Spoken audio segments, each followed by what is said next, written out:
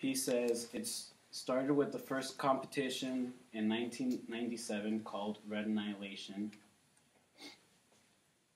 for a first-person shooter game, Quake, where the winner of this tournament would win a Ferrari. So today, esports is bigger than ever. There are many esports teams, events, and organizers, with large prize pools and strong online communities and streaming platforms such as Twitch and YouTube. Due to the increase of viewers in the gaming community, more sponsors become attracted to esports and result in prize pools rising. So as you can see there, in these images that were taken by Rich Taylor's article, it shows an increase of tournaments from 2014, and also their prize pools. How in 2000 the prize pools were 514,000, whereas in 2014 some prize pools for certain games reached 35 million. League of Legends, a PC game, has over 100 million players looking at their prize pools. The Dota 2, another strategy game, international pool exceeded the 20 million this year, with League of Legends having more than $4 million as their prize pool.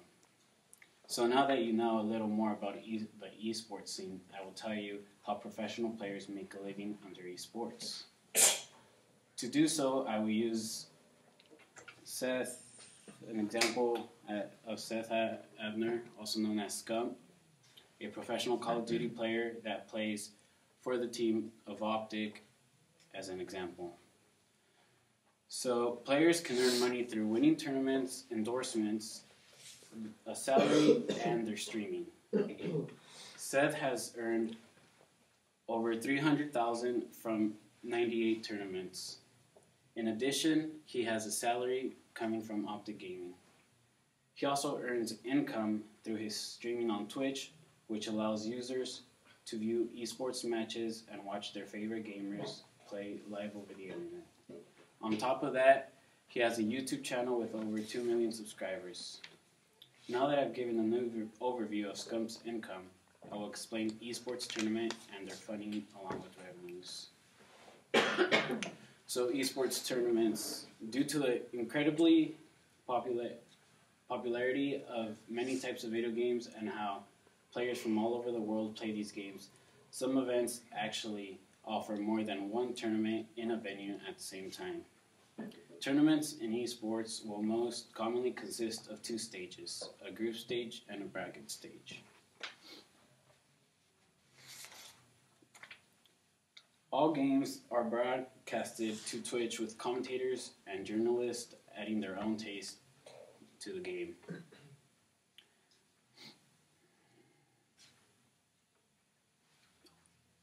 As of January 2016, ESPN has partnered with esports to cover gaming events. The LA Times from January 16, 2016 states that given the passionate fandom, that organization, and the drama around esports, the storyline was so compelling that they decided there was no reason that they shouldn't cover esports on a daily basis with the same rigor that they cover National League football or other sports. So where does the pool money to fund these tournaments come from? Smaller tournaments are typically organized by independent gaming leagues. These payouts usually range between $100,000 to $1 million. They are limited due to the fact that revenue is driven by sponsors, ads, and ticket sales at events. However, when game developers come into play, they allow for crowdfunding. Crowdfunding includes game sales, sales in the game, and this money is allocated to the tournament's prize pool. So with esports development as a lifestyle and source of entertainment for millions, it is more than just a passing fad.